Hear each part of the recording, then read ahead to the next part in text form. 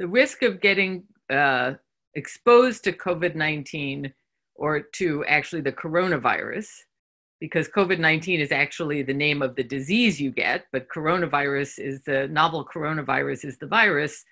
The risk of being exposed to it is the same, unfortunately, for every human being on Earth. The more people we come in contact with, the more people we come within 6 feet of, the more we're out in the world, that makes a higher risk.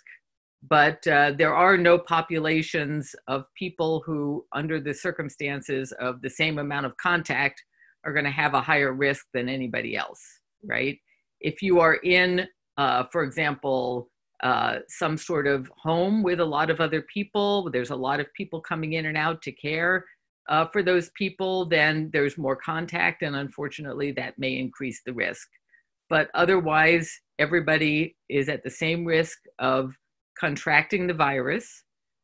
As far as we know, people with neurologic diseases are not at higher risk of getting severe COVID. That's more associated with a couple of other things. Number one is, what kind of health are you in general? Are you a healthy person or not a healthy person? Have you had problems with your lungs before? Somebody who's had a lot of pneumonias may have some scarring or other things in their lungs that would make their lungs more susceptible to severe disease.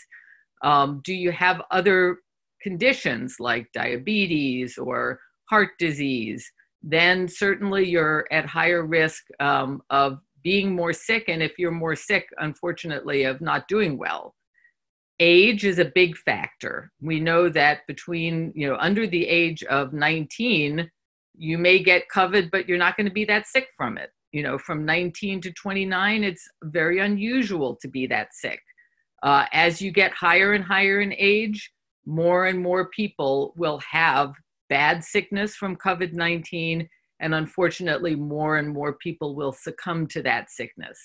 And those things are additive. So if you're old and you have an underlying disease, or maybe you're a smoker, this would be a good time to give up smoking, by the way. Or maybe you have diabetes. The more things that you add together, the higher the risk. If you have a neurologic disease that makes you, in general, sicker, like you have Lou Gehrig's disease or you have Alzheimer's disease, then probably that increases the risk. But if you have something like epilepsy that in general doesn't make people's bodies sick, then the risk of getting severe disease is pretty much the same as everybody else.